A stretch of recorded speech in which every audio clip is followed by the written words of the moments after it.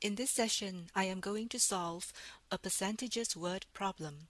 In the Singapore Mathematics curriculum, this question fits into primary 6 level. Mary and Jane share a bunch of rambutans. Rambutans is a kind of fruit in Singapore. It is very sweet and they come in bunches. Mary receives 72 rambutans. If she gets 21 fewer rambutans, the number of rambutans Jane gets will increase by 70%. How many rambutans are there in the bunch?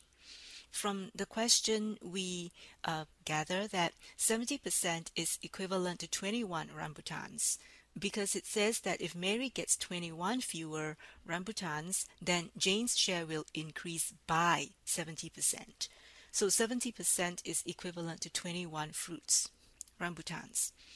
And 100% is equivalent to 21 over 70 times 100 equals to 30. This 100% here represents Jane's share. So Jane got 30 rambutans. Total number of rambutans in the bunch equal 30 plus 72, which is equals to 102.